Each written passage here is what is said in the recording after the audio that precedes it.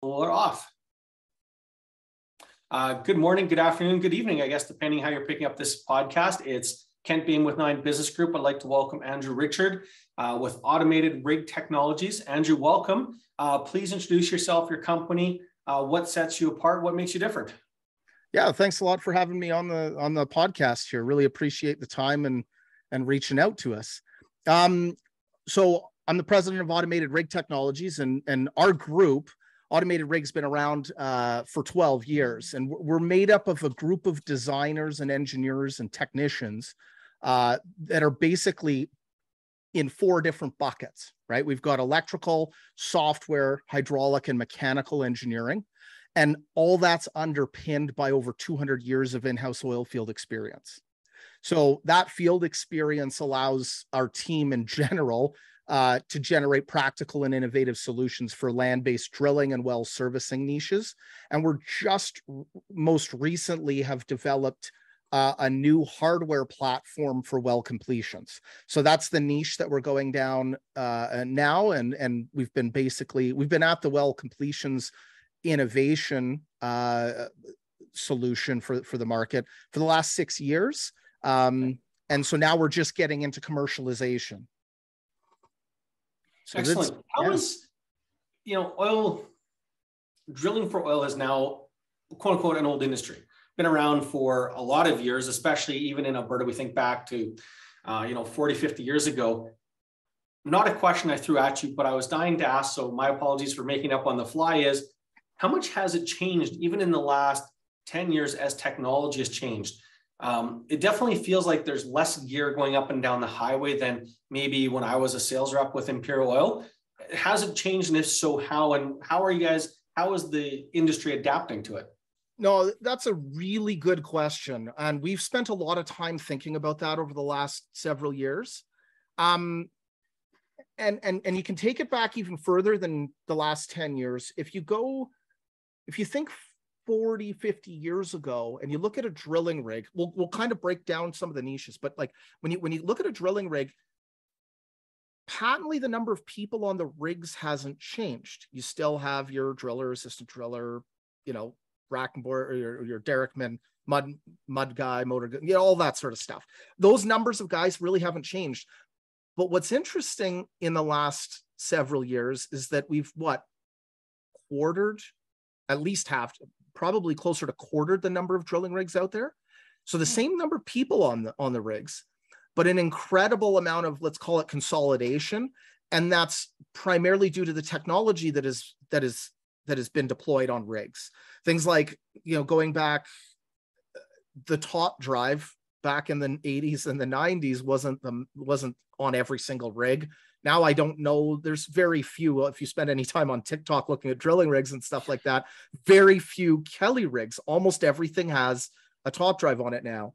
And then, rotary steerables and software. And like, we're talking about rigs that used to drill wells primarily vertical, right? Everything was vertical, and they're drilling wells in 40, 50, 60 days, sometimes longer, depending on where you're at. Some of those big rigs, Harold Miller, our VP of engineering, talks about, you'd want to get on at the beginning of the winter so that you had a job all winter drilling a well. Now the guys, you can list them off, Ensign, Precision, the guys up in the Duvernay and the Montney, they're drilling effectively like 25,000 to, and then if you look at the Utica, Marcellus Utica, they're drilling 28,000, 31,000 foot wells. They're drilling them in like 2 weeks, right? Wow. So it's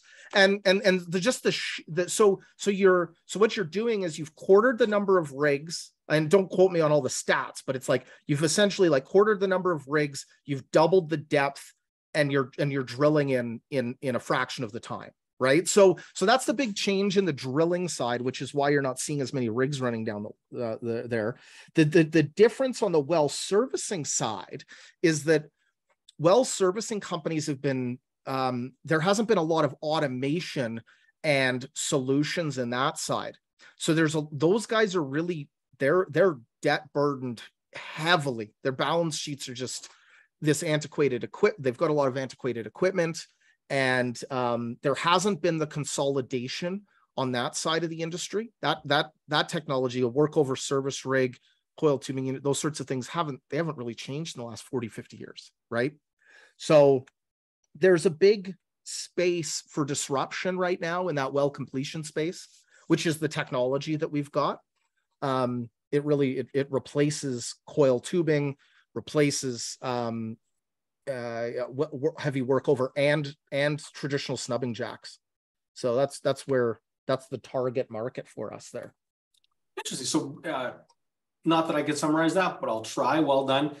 Really, it's just the gear is more efficient. You can one rig can produce what 10 could produce before, because it simply takes less time to start and produce a oil well. Exactly. It's not cheaper equipment necessarily at all, but it's the high spec triples in the market right now. Those are the rigs that are working. Okay. And so that's the stuff with, it's got full auto driller, software based auto drillers, slipstick mitigation, soft torque algorithms. Like, it's got all the things that make it what it is, right? So in reality, a lot of the same cool tech that I find in the fancy cars is almost in a way applied to a drilling rig. We started very mechanical 40, 50, 60 years ago, but now with the invention of software, safer, faster, more efficient, and just probably even cleaner. Yeah, absolutely. Yeah. Cool. So you've been at this a few years. What is the biggest challenge you've overcome since starting in business? How did you tackle it? How did you resolve it? And what was the outcome? Oh, biggest challenges. Well, we've since 2010, it's like we were talking a few weeks ago, and about the cyclicality of the market, but even more like what overshadows that, I would say, is the 2015 crash, and then obviously COVID. Those are the two single biggest challenges that we've had to undertake since we started in 2010. It was about preserving cash and making decisions and executing. So, and not, from a business sense, not a personal sense. Like, so 2015, leading up to 2015, we had 63 employees. And in the fall of 2014, one night, we had a cancellation. We had 2 cancellations from 2 different clients, and totaling $6 to $6.5 million worth of sales just evaporate overnight. And it was because of the quick decisions that we made in that moment, which we basically changed. We shifted the company from 63 employees to 13 overnight. And it was probably the worst week of my life, but at the time you don't have a lot of choice. So we decided we had 3 options. We figured at that point we could turtle and wait it out, just sort of put the company into hold mode and just see what was going to happen. We could fold, or we could go out and get aggressive. And we chose to get aggressive. So with some of the cash that we had preserved, we ended up purchasing a company called CTech Design and Manufacturing in Edmonton. And so just a little bit of background.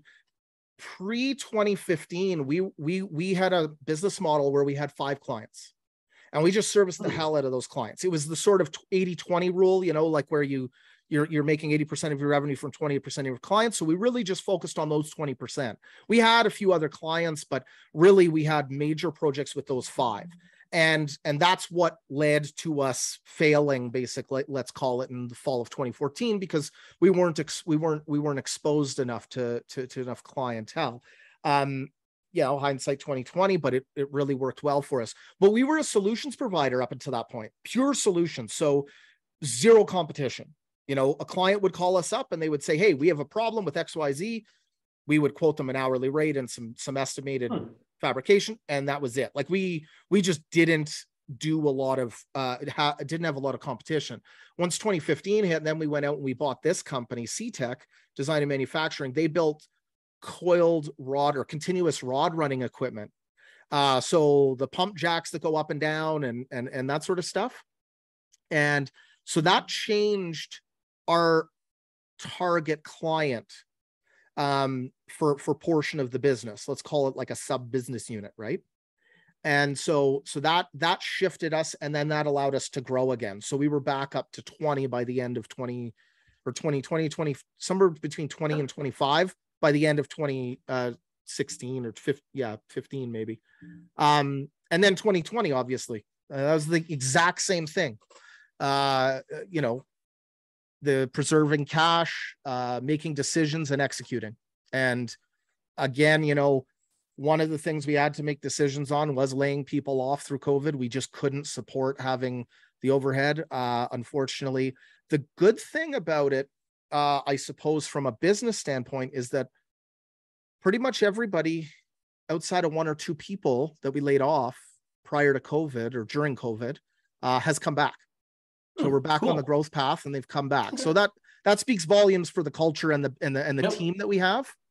So that's basically how we've got through the last. No, it's great. Big challenges. That's wonderful. I mean, good for you for doing it, navigating it, and learning. I think more importantly is you took something from 7-8 years ago and you applied it today, which I meet a number of people who just sort of end this cycle of nothingness and nothing ever changes. You took it on the chin in 15, but you took those best practices and what you learned and applied it to 2020. What is one thing you know now that you wish you would have known when you started your first business? My first business. Or when you started this one. Or even this one. Oh, yeah, what is the one thing you know now that you would kind of tell your past self? That it's up to the individual to cause things to happen. So it's up to me to cause things to happen, right?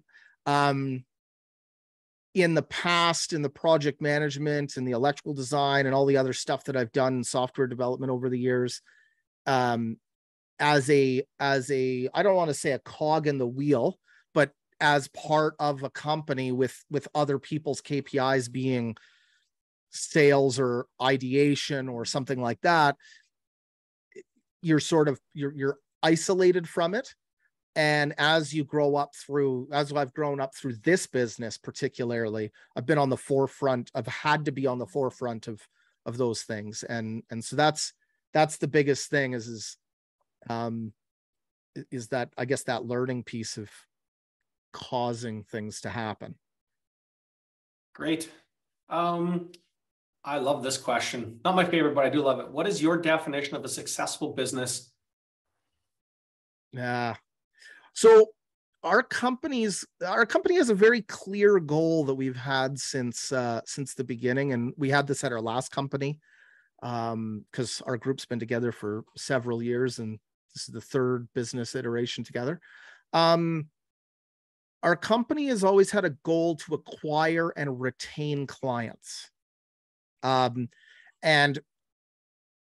so our internal team is so driven to solve clients' challenges that, and I'll get to the full success metric here in a second, but that sort of feeds the flywheel for our business. It's easy to go. It's not easy to sell something, but it's easy to go out and make one sale.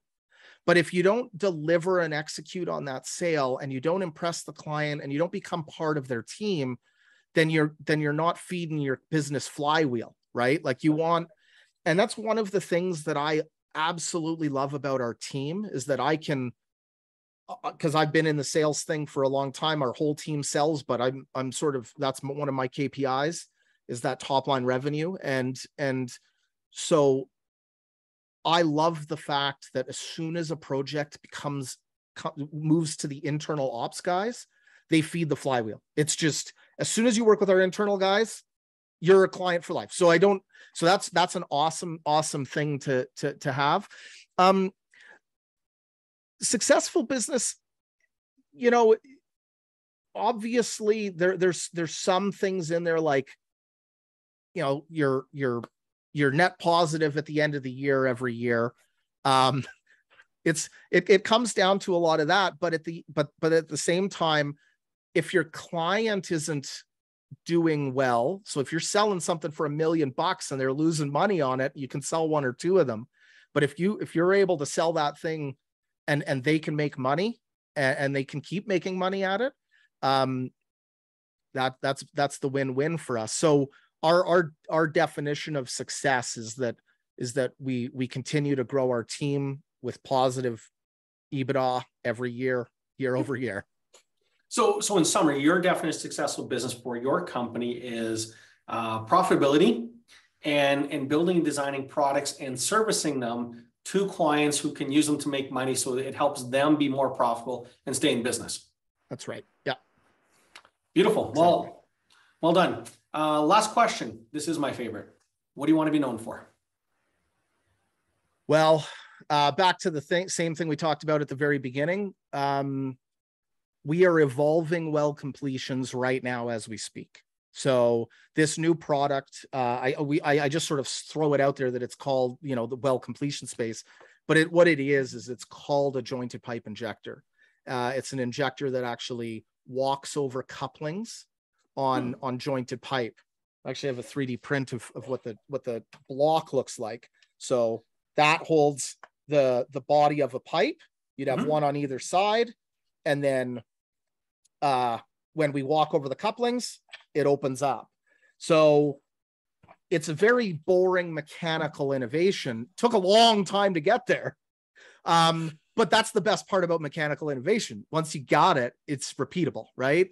So that little linchpin technology sitting right there that I showed you is essentially that enables a whole new hardware platform for well completions. Like something that hasn't even been seen out in the market. Well completions is done currently very manual in the US, manually, with heavy workover, rig assist, and standalone snubbing jacks, some coil tubing, but that's becoming more difficult. So we want to be known as the innovators of well completions technologies right across the board.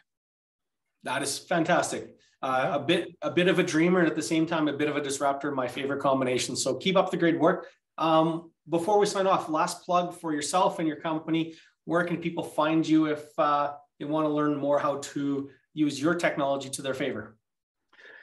Yeah, absolutely. Appreciate the shout out for that. Our website is www.automatedrig.com. I don't know why I always do the www, because everyone in the world knows www, but it's automatedrig.com. And then reach out on LinkedIn. I'm, search Andrew Richard or Richard or however you put it in there. It doesn't matter, but I'm out there, and we're also on LinkedIn as well. Like, so if you look up Automated Rig Technologies, we're there as well. And fantastic. Thank you for sharing 20 minutes of your time with us. Been an absolutely great guest, and thank you for letting us know, I guess, the industry patterns and trends of drilling rigs, because as we get into this weird world of technology and everybody wanting to get in software and tech, we do forget about sometimes the bread and butter of what has made business in Western Canada a healthy economy. So keep up the good work and have a great week. Awesome. You too, sir.